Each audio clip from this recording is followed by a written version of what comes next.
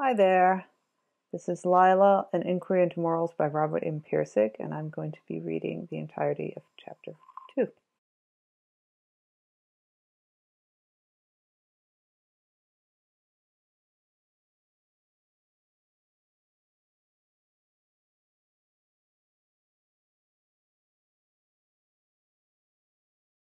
When Phaedrus awoke, he saw through the hatch that the sky had become less black.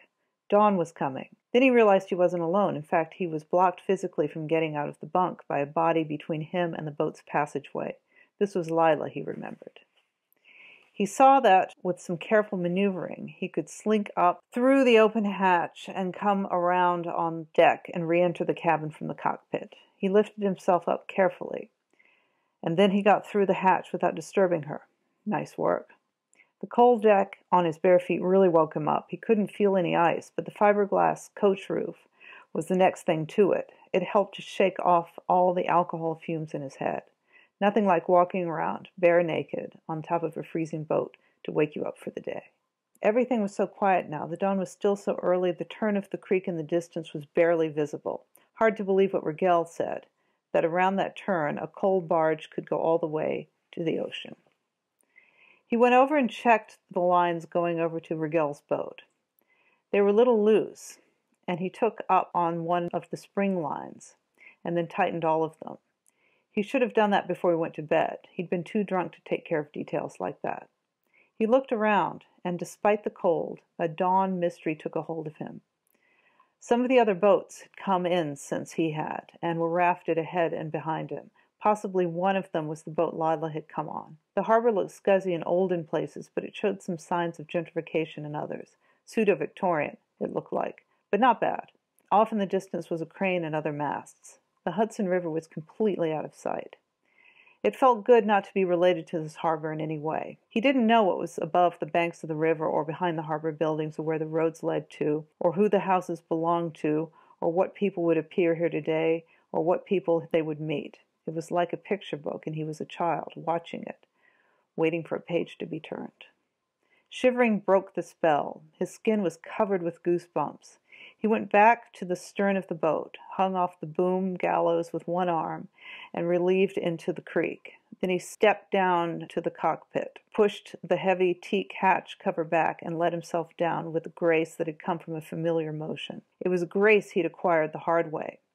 When he first got the boat, he walked around like it was a house, slipped on some diesel oil, plunged headfirst into the companionway ladder, and broke a collarbone.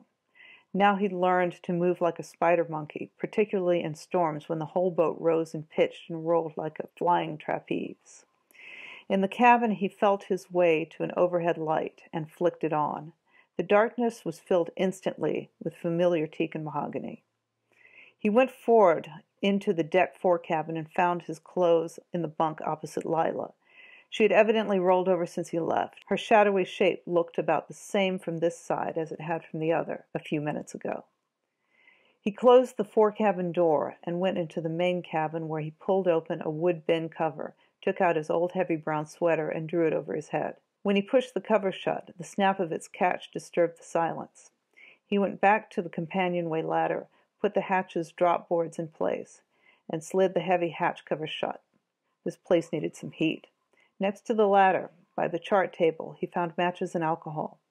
He carefully brought a little cupful of the alcohol to a small coal stove mounted on the bulkhead at the other end of the cabin and poured the alcohol over some charcoal briquettes inside. On the picture book shore out there, everything was done by magic. They got their heat and electricity without even thinking about it. But in this little floating world, whatever you needed, you had to get for yourself. He lit a match, tossed it in, and watched the alcohol go poof and fill the stove with a pale blue-purple flame. He was glad he'd loaded the stove yesterday. He wouldn't want to have to do it now. Was that just yesterday? It seemed like a week. He closed the stove door, watched it for a moment until out of the corner of his eye he saw an enormous suitcase he had never seen before. Where did that come from, he wondered. It wasn't his. Lila must have brought it with her. He thought about it as he struck another match at a gimbaled brass kerosene lamp. He adjusted the wick until the flame seemed right. Then he turned off the overhead electric light and sat down on the berth under the lamp, his back against a roll sleeping bag. As far as he could figure, He must have made some sort of deal with her to come on the boat, or she wouldn't have brought the suitcase.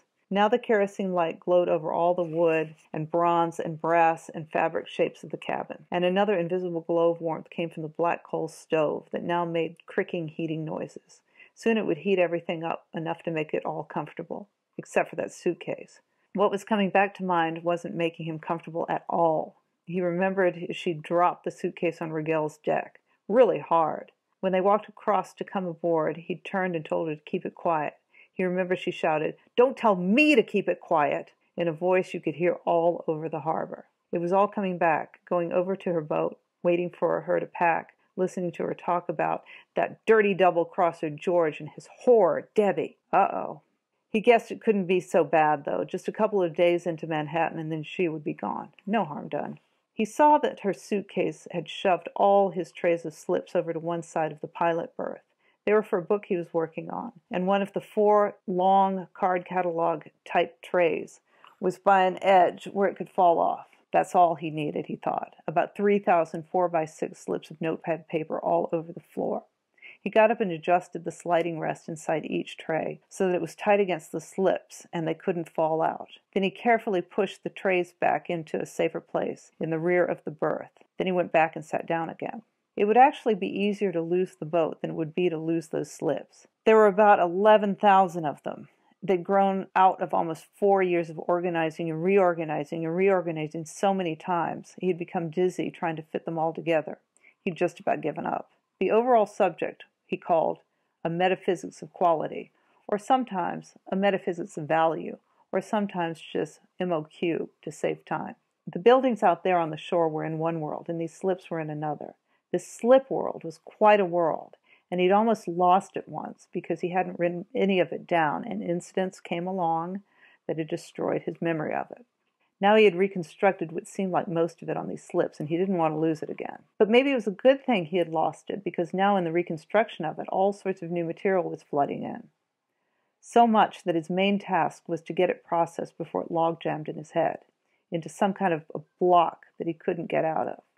Now the main purpose of the slips was not to help him remember anything, it was to help him forget it. That sounded contradictory, but the purpose was to keep his head empty, to put all his ideas of the past 4 years on that pilot berth, where he didn't have to think of them. That was what he wanted. There's an old analogy of a cup of tea. If you want to drink new tea, you have to get rid of the old tea that's in your cup. Otherwise, your cup just overflows, and you get a wet mess. Your head is like that cup. It has a limited capacity, and if you want to learn something about the world, you should keep your head empty in order to learn it. It's very easy to spend your whole life swishing old tea around in your cup thinking it's great stuff because you've never really tried anything new, because you could never get it in, because the old stuff prevented its entry, because you were so sure the old stuff was so good, because you never really tried anything new, on in an endless circular pattern. The reason Phaedrus used slips rather than full-size sheets of paper is that a card catalog tray full of slips provides more random access. When information is organized in small chunks that it can be accessed and sequenced at random, it becomes much more valuable than when you have to take it in serial form. It's better, for example, to run a post office where the patrons have numbered boxes and can come in and access these boxes at any time they please. It's worse to have them all come in at a certain time, stand in a queue, and get their mail from Joe, who has to sort through everything alphabetically each time, and who has rheumatism and is going to retire in a few years, and who doesn't care whether they liked waiting or not. When any distribution is locked into a rigid sequential format, it develops Joes that dictate what new changes will be allowed and what will not, and that rigidity is deadly. Some of the slips were actually about this topic, random access and quality. The two are closely related. Random access is at the essence of organic growth, in which cells, like post office boxes, are relatively independent. Cities are based on random access. Democracies are founded on it. The free market system, free speech, and the growth of science are all based on it. A library is one of civilization's most powerful tools precisely because of its card catalog trays. Without the Dewey Decimal System allowing the number of cards in the main catalog to grow or shrink at any point, the whole library would soon grow stale and useless and die. And so while those trays certainly didn't have much glamour, they nevertheless had the hidden strength of a card catalog. They ensured that by keeping his head empty and keeping sequential formatting to a minimum, no fresh or unexplored idea would be forgotten or shut out. There were no ideological Joes to kill an idea because it didn't fit into what he was already thinking. Because he didn't prejudge the fittingness of new ideas or try to put them in order, but just let them flow in, these ideas sometimes came in so fast he couldn't write them down quickly enough. The subject matter, a whole metaphysics, was so enormous, the flow had turned into an avalanche. The slips kept expanding in every direction, so that the more he saw there was to see. It was like a Venturi effect, which pulled ideas into it endlessly, on and on. He saw there were a million things to read, a million leads to follow. Too much, and not enough time in one life to get it all together. Snowed under. There'd been times when an urge surfaced to take the slips, pile by pile, and file them into the door of the coal stove on top of the glowing charcoal briquettes, and then close the door and listen to the cricking of the metal as they turned into smoke.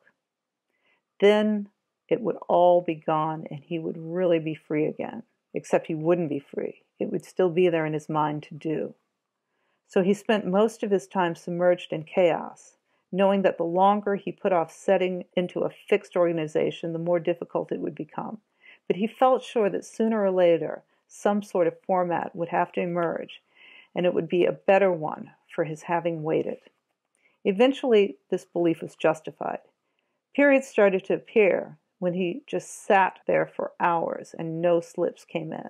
And this, he saw, was at last the time for organizing.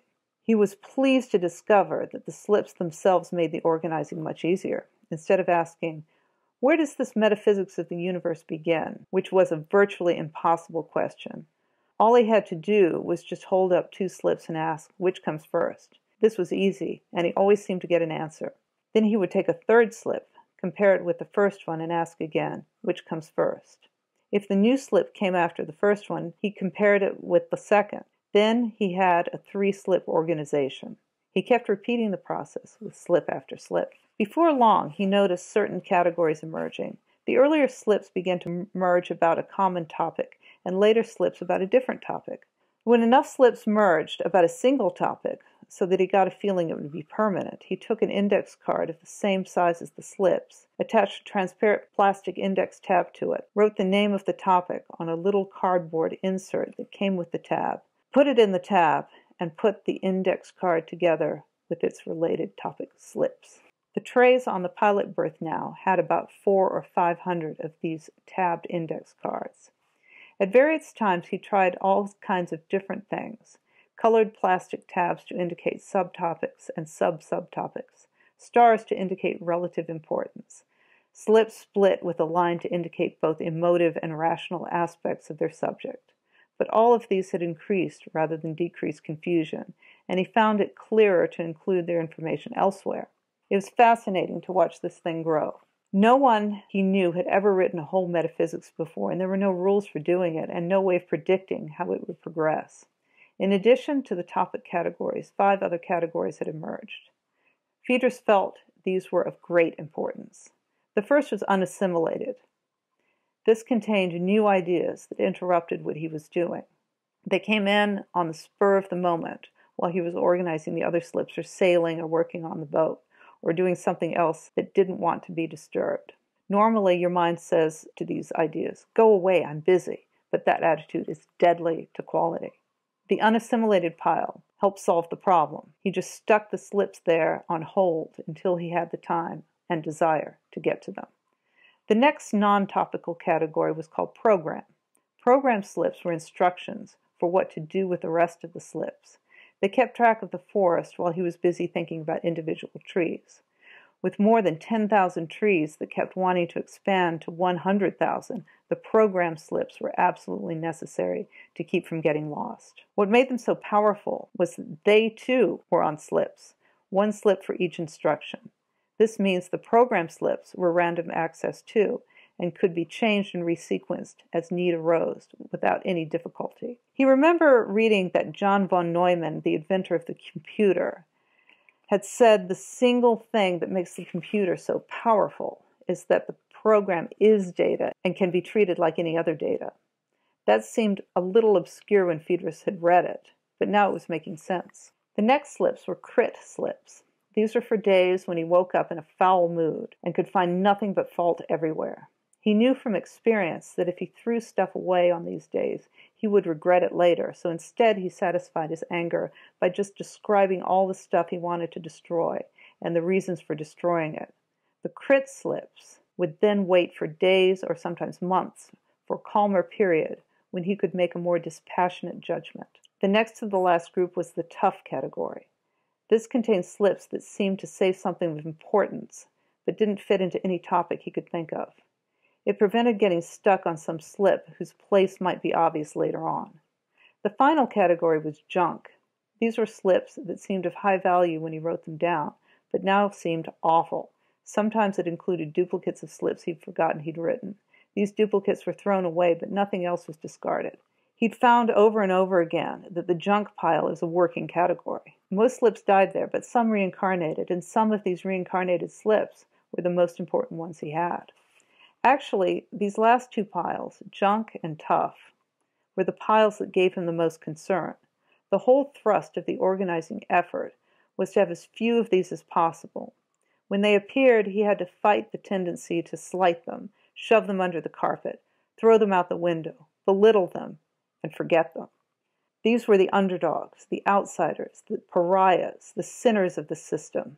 But the reason he was so concerned about them was that he felt the quality and strength of his entire system of organization depended on how he treated them. If he treated the pariahs well, he would have a good system. If he treated them badly, he would have a weak one. They could not be allowed to destroy all efforts at organization, but he couldn't allow himself to forget them either. They just stood there, accusing, and he had to listen. The hundreds of topics had organized themselves into larger sections, the sections into chapters, and the chapters into parts, so that what the slips had organized themselves into finally was the contents of a book. But it was a book whose organization was from the bottom up rather than the top down. He hadn't started with a master idea and then selected in Joe fashion only those slips that would fit. In this case, Joe, the organizing principle, had been democratically elected by the slips themselves. The junk and tough slips didn't participate in this election, and that created an underlying dissatisfaction. But he felt that you can't expect a perfect system of organization of anything. He'd kept the junk pile as small as possible without deliberately suppressing it, and that was the most anyone could ask. A description of this system makes it all sound a lot easier than it actually was. Often he got into a situation where incoming tough strips and the junk slips would indicate his whole system of making topics was wrong. Some slips would fit into 2 or 3 categories, and other slips would fit into no categories at all. And he began to see that he would have to tear the whole system of organization apart and begin to reorganize it differently, because if he didn't, the junk pile and the tough pile and the crit pile would start howling at him louder and louder until he had to do it. Those were bad days, but sometimes the new reorganization would leave the junk piles and the tough piles bigger than they were when he started. Slips that had fit the old organization now didn't fit the new one, and he began to see that what he had to do now was go back and redo it all over again the old way. Those were the really bad days. Sometimes he would make a program procedure that would allow him to go back where he started, but in the process of making it, he saw that the program procedure needed modification, so he started to modify that, but in the process of modification, he saw that the modification needed modification, so he started to modify that, but then he saw that even that was no good.